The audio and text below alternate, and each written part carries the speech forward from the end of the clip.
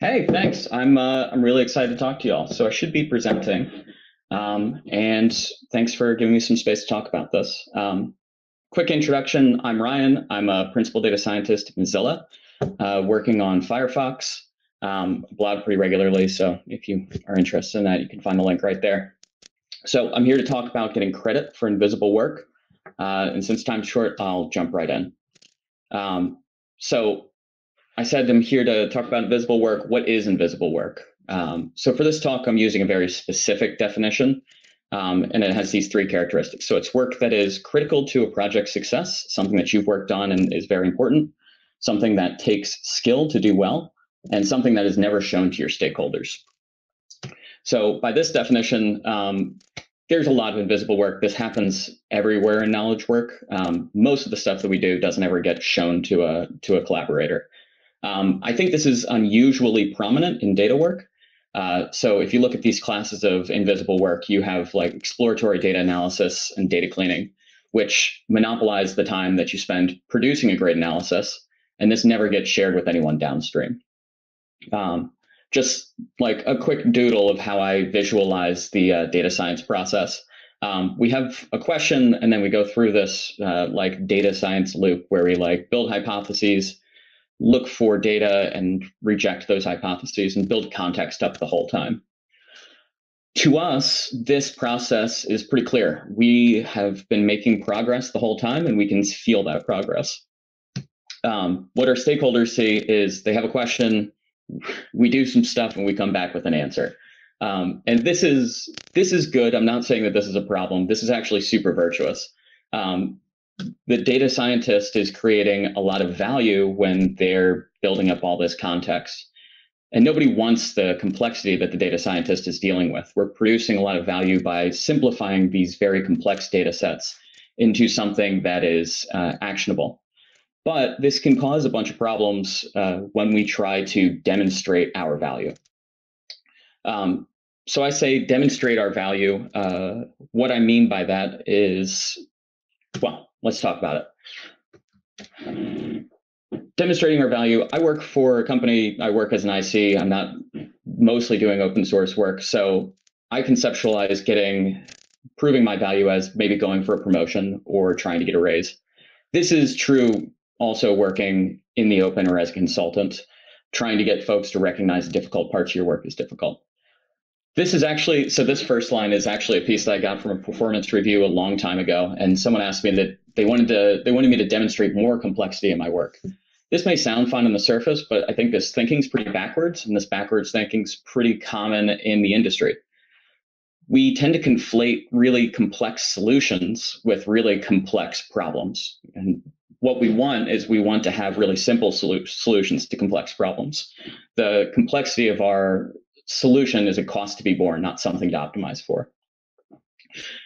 And this is pretty common in the industry. I've seen this encourage folks to slip machine learning into places where it doesn't necessarily need to be.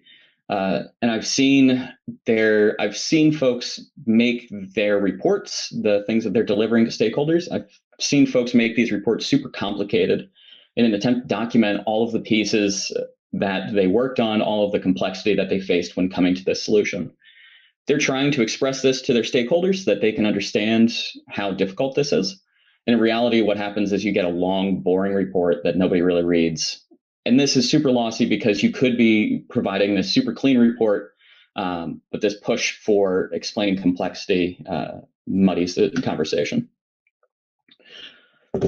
So, all right, that's what invisible work is. That's what it might look like when you're doing work. So what do we do? And this is the part where it's going to be a little undersatisfying because I don't have a silver bullet for this. What I'm going to suggest is I'm going to explain some of the strategies that have worked well for me in building my career and hope that that helps you in the future. Maybe like more importantly, what I'm hoping here is that by framing the problem up nicely and demonstrating where this problem is, that'll put you in good shape for the next time you're trying to solve this type of problem. I found that a well-framed problem is 90% of the way to being solved. So I have 3 things here. I'm going to go through them one by one: building a narrative, arming your manager, and fighting a recency bias. So I start by talking about building a narrative because I think this is the keystone to this whole process. If we can get this right, we can kind of bumble around with the other pieces. The key to building a narrative is building this clean, memorable story about what you actually did and what was hard about it. And this sounds simple on the surface, but I found that a lot of folks don't do it when trying to explain their work. 2 tips on building this story, things that you want to focus on. You want to focus about what was actually really difficult about your work. I've seen folks really focus on the most technical piece or focus on the solution that they pushed out. Those things can be useful to talk about, but more often, the really difficult part of the work is something that looks like framing up the problem or finding the right data set or doing some exploration and getting rid of a bunch of options. You want to focus on what was actually hard so that you can communicate that to your peers. The other piece is focus on outcomes instead of, this is maybe in contrast to the outputs that you created. You don't want to focus just on the piece of technical code that you delivered or the data set that you pushed out. You want to focus on how it changed the company. So, for example, maybe my favorite type of project is one where I decide to do nothing. I go talk to the stakeholder, we talk through their problems, and they decide there's a better way to solve this than working with data. Maybe they just go out and talk to some folks. Maybe they just build a feature and see what happens. In this scenario, this is great. This is the best case scenario. You haven't done any work. You haven't had to do any work, and everybody's happier. Maybe your outcome is that you went to a team that was very stressed because they didn't know what was going on, and that was making them very skeptical. And if you walk away and the team's relieved because they aren't angry anymore, that's a huge win, and you should sell that. That's something that you should get rewarded for. So that's 2 tips for building this narrative. I also want to cover one risk. Again, I've talked about this before. Don't share complexity. A lot of times, folks, when building up this narrative about what their work looks like, take all of the complexity that they worked with and document it. And that they create this big document that talks about all the difficult parts of this work. That's really not useful. Folks are going to look at that. They're not going to read it because it is super complex. You need a story that you can share with folks and that folks will share with each other, something that can communicate or that can be shared from human to human. So that's the goal behind this building narrative. I'm going to keep moving at a pretty good clip. I'll leave some time for questions at the end. Once you have this narrative, you need to get it into the hands of someone who can share it around the company for you. Sometimes you're going to have to be your own manager, but the goal here is to have this story in the hands of someone who's selling this story around. So the high level piece is that your manager or you in this situation is going to be in a situation where they need to sell your story. So you need to arm them and make that as easy as possible for them. Sometimes folks feel like this is a little conceited. They don't want to share this story about how great they are and have someone pushing that around. In reality, everyone's busy. We want you to be successful, and your manager is going to be grateful for you for making it easy. So giving them this narrative that they can use when they're in a room with a bunch of their peers trying to argue over who gets promoted. If they have this story and they're armed well, that makes them look good, and it makes it a lot easier for them to do their job well. One tactical strategy is once you have this narrative, slip it into your one-on-ones and do it frequently. This helps arm your manager because the story will be common. It'll be something that they've worked over a bunch of times. This also helps you build this narrative because the more time you spend thinking about it, the more smooth it's going to be and the better the presentation will be. It also makes sure that you're aligned. I've been caught in a situation where I've built this fantasy about how important my work is, and that's not great, and you want to get rid of that as quickly as possible. This final piece is about finding recency bias. So this is something that I fell into. I had the first 2 bits and I was writing pretty good narratives. What I found is that when I would look back at my work, I would focus on the solution because it's the last thing that I did. It's the thing that solved this whole problem. What I found is that in reality, the solution is an answer to a problem that took a really long time to frame properly, and that framing was the difficult work. I've seen this reflected even in the job ladder, that this framing of the problem is the hard, difficult work for data work. If you look at different or as you move up the job ladder and you get more seniority, the biggest thing that changes is the problems you get are more and more vague. So sell that part of the work you're doing. And the recency bias forces you to focus on this last thing that you fixed instead of where you started and what the real business problem was. I'm going to skip over this example in the sake of time. Well, no, I won't. All right. So real quick example from my workplace. This is something that I worked on a long time ago in my career, and it wasn't super technical. It was a ETL for a data set that summarized a business metric. It was something like take countries for every day and count this metric and put it into a data set so that our executives can like play around with it and get a feel for what's going on in the business. It's not technically complex at all. It was very easy to deliver. It wasn't more than 100 lines of code. It took 3 months to deliver, so that's not great. And all in all, this doesn't seem like a great project. But once it was launched, everyone was thrilled, and I got promoted not very long afterwards. So what happened there? How did that non-technical project lead to these good results? And that goes back to the narrative. The actual difficult part about this project wasn't the data set that I pushed out. It was that the questions I were getting were kind of confused and vague and with a lot of urgency. So when I got these questions, they immediately felt, I like to use the metaphor, it sounded like someone asked me to buy them a fridge that they could keep their house cold. And it created this type of like skeptical feeling, like, I don't think that's what you want. And it would have been easy enough for me to answer their request the way that they asked it and then just walk away. But I knew that that wasn't going to make them happy. So I took some time, dug in, and framed this problem well. Once I did, the main thing that I left when I walked away was folks were very confident about what was solved, what wasn't solved, what we knew and what we didn't know. And that like calmed them down, that gave them a lot of peace of mind. So what I really sold here was the peace of mind that I delivered to the team instead of the technical thing that wasn't all that complex. So I've got to slip this in. So I said what you want to do, what outcomes you want to create, but I didn't talk about like what you actually do, like what are the rituals. There's a moment of draw the rest of the owl with this description. So 2 strategies that I use and I still use today that are super useful are keeping snippets and keeping a brag document. I'll talk about each of these. Snippets, this is a behavior that I picked up when I was at Google. It's been super useful and it's morphed into my own weird type of ritual. Every week I write down what I did, what was important, and I try to focus on keeping a lot of artifacts and keeping a lot of context. This is a really useful tool when you're trying to fight recency bias. Be as specific as you can. This has been super useful for me. If you're only going to do one of these 2, definitely do snippets. This is collecting data on yourself, and what you measure, you're going to start improving. This also helps you find work that you shouldn't be doing and help you discard it. The other piece is a brag document.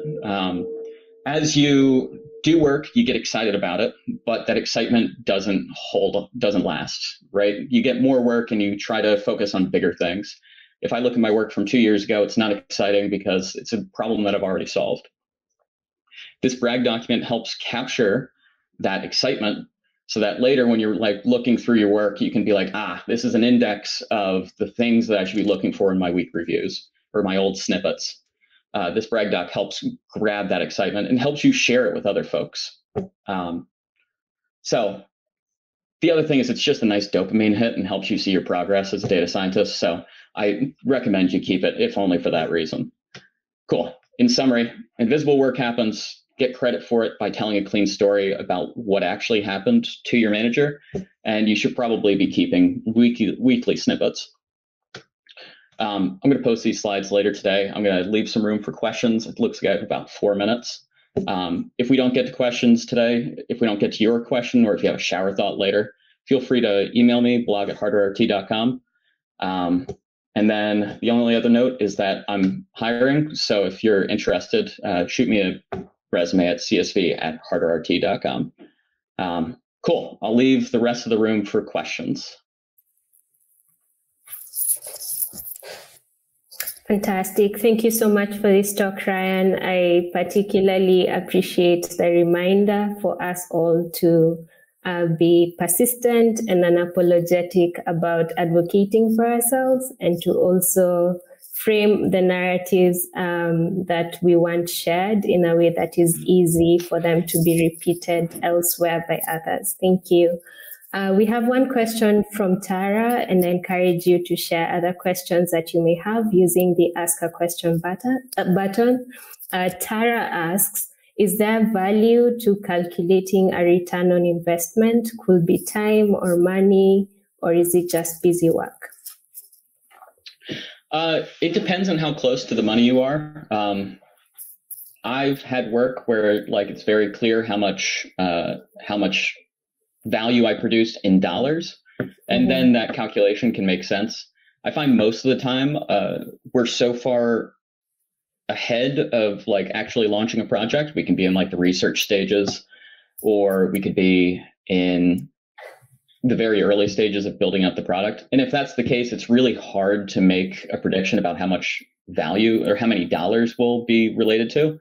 And then if you don't have dollars, it makes it really hard to make that calculation work. I think it's maybe more valuable to think about this as opportunity sizing. And I just had a blog post about how we do opportunity sizing at Mozilla. And there you look at really high level, is this work that I'm doing big enough to be worth my time? And if you can get even just a rough estimate about whether those line up, I think that can be really useful. It's really easy to work on stuff that, isn't hurting the company, but isn't valuable enough to be worth your salary. And no one's going to tell you that that's not worth working on. It becomes a good thing to do. Great. We have plenty more questions, Ryan. I think I'll highlight one by Kay, and Kay asks, what are your thoughts about the challenges of communicating technical work with a non-technical manager? Yeah, that is difficult. I generally, when I'm looking for teams, I try to look to report to someone who's worked with data in the past. If you're in a situation where you're reporting to someone who isn't a technical manager, this very clean narrative is way more important, right? Because now what you're doing is you're taking your technical work, you're distilling it and explaining it to someone who has to be able to tell this particular story well, and they won't be able to iterate on the edges. So when they get questions, they'll have to ad lib a little bit. So focus really hard on making this narrative clean and helping them understand what was really difficult about your work. Yeah. Did that answer the question, do you think? I think so. And there's a related one actually from Eric. And Eric asks, how will you alter any of your recommendations specifically for academia? For academia? Well, I think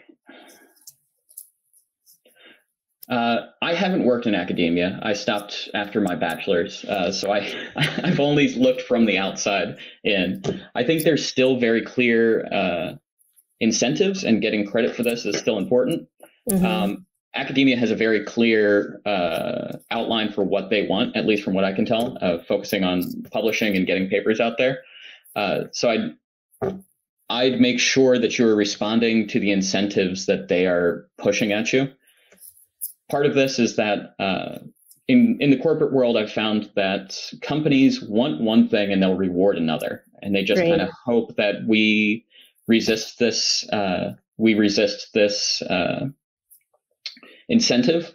And a lot of folks do. In academia, they're telling you what they want, I think, pretty clearly. And if they're not changing their story, then it's fine to play to their game. So they want you to just publish.